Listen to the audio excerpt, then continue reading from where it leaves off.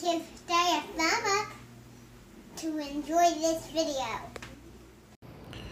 So I am doing Inktober, and this is the 7th day, and the theme for the 7th day, the prompt for the 7th day is star. And just so happens I know how to work a protractor and a ruler, and so I am making a perfect star. Fairly perfect, and just started in the middle of the paper and working my way out. I measured everything and drew everything out as best that I could. And if you didn't know, the outside corners of a star are 36 degrees, and if you'll measure from the center of the star, wherever you want the center of the star to be, to the outside of the star, like in this case I measured from the center out 6 inches, and then you put that 36 degree mark right there at the end of the measurement. It actually turns out pretty good. Anyway, you might want to Google it. I know that wasn't very good information, but anyway, it's not very hard to make a perfect star. It might take a little practice, but I did it, and I know you can do it too, and it turned out pretty cool. I like the way it looked. So I was thinking kind of a, I don't know, nautical kind of star, maybe even kind of rustic, like a sheriff's star. And so I started with that. I didn't really have any kind of preconceived idea or plan. I just knew that I was going to make a perfect star, and then I was going to color every other side of the star dark, and every other side of the star kind of a light gray wash. If you've seen my other videos, you know that my ink is real washy, and I like that. So I like to have a lot of drips.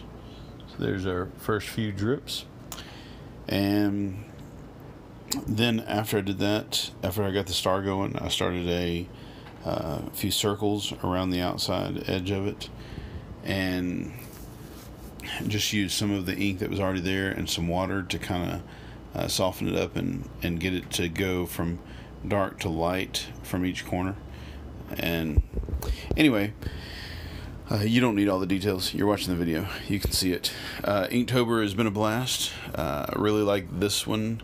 I wasn't sure what I was going to do about star, but I guess that's kind of the way of all the prompts. Probably all my videos sound the same. I don't know what I'm going to do, but let me try this out. And, well,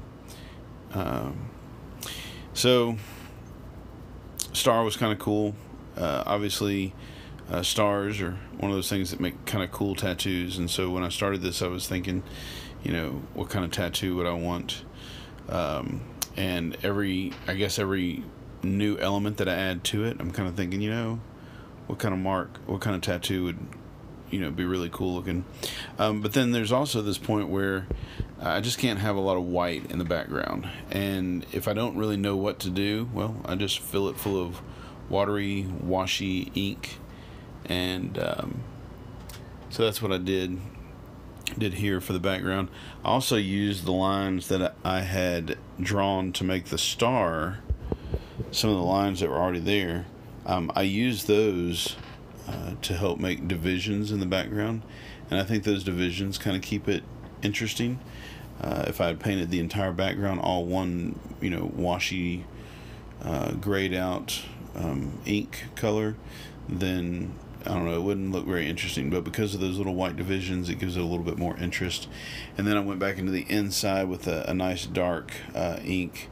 I kind of let it fade out of my brush as I was dipping it into the water, and this is what I ended up with. Obviously, I probably won't get this tattooed on my back or anything, but it does look cool.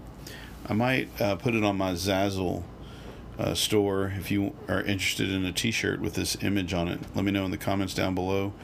I'm thinking about adding it to my Zazzle store. There's a link to my Zazzle store in the description below. And there's some other places where you can find me, like Instagram and Facebook.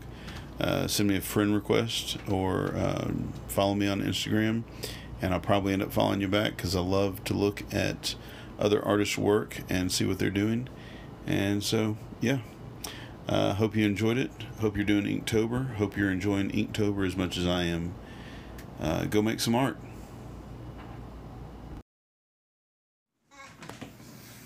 Give Daddy a thumb up and please subscribe and leave a comment down below.